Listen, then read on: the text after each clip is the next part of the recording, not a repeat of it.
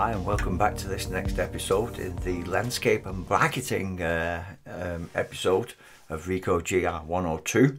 In the first episode I showed you how to do bracketing and set your camera up ready for that.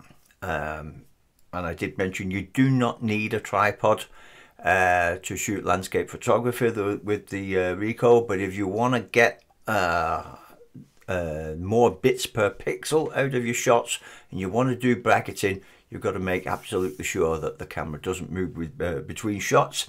So I took a bunch of photos. I wasn't really pleased with any of them. None of these are going to be prints, but they're good enough for demonstration purposes. Now, I did mention in the first video when we were setting up bracketing that I arranged them in the order that we would have the underexposed dark image first, and then the naturally exposed image, and then the overexposed image. And that's what I've done with these images down here. You can see they're arranged going dark, mid and light, and that would be a group of bracketed images right there. So I'm looking through the collection of images that I've got, and I think we're going to go for these three here.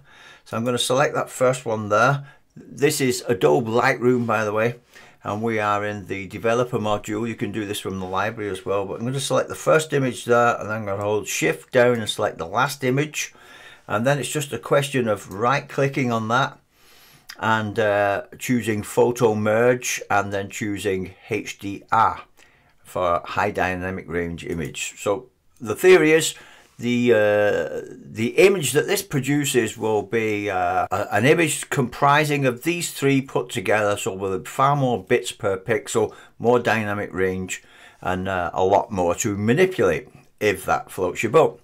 So merging, just set your check marks here in auto align and auto settings. These settings make sure the images match up, and this feature here, deghost, set to medium.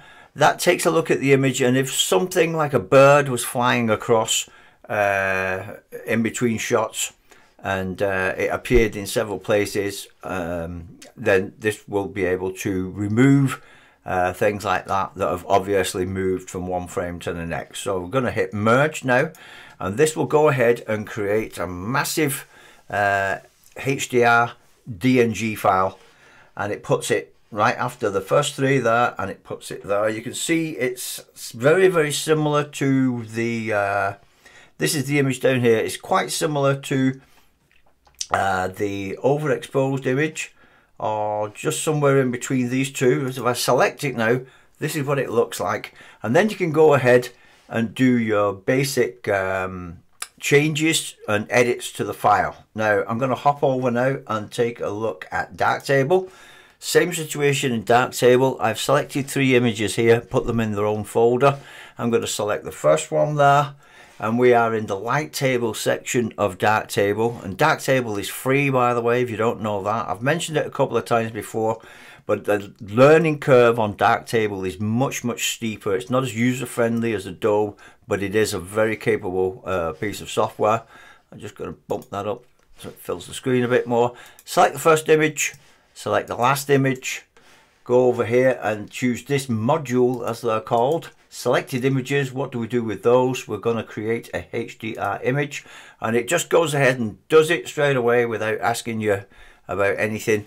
And it's put it down here, and it's now titled DNG HDR. And then you would double click on this now to bring the darkroom module up, where you can begin editing this. So first of all, you might want to switch on lens corrections there.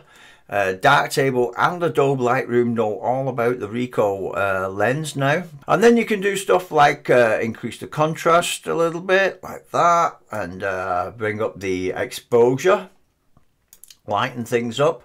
And then there are other things to look at, like shadows and highlights. Switch that module on, and then you can play with the shadows and highlights. Now usually what you do, you just expand this module here, and then you would bring the shadows up so you can see more of the foreground there, and bring your highlights down so you don't blow out any of the highlights in the clouds there like that. And yeah, that's how you do it. But you really need to study this program, look at some YouTube videos. I won't be doing a whole series on this because I do not know enough about it. But that's how you do it. You merge them and then you can use them just like you would any other RAW file, but you have more data available to you. So let's just go back to Lightroom here. Lightroom is much easier to use. So we're in the basics here of Lightroom. We can increase the temperature guide there to warm things up a little bit there. Bring up the exposure. Whoa, not that much. Back down a bit. There you go. Contrast, increase that. And bring those shadows up in the foreground. Well, that's already looking quite nice. I don't like all these trees and stuff down here at the bottom.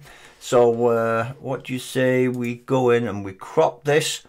Go in and change from the original aspect ratio, get a 16:9 going on for a widescreen look, and crop out this mess in the bottom, the tree branch there and this balcony thing, and then just go like that and then hit enter, and that's it cropped. And it actually looks great over here, but maybe I'm just too close to it. I don't think it looks that good. But what does it look like in black and white? We can check that as well.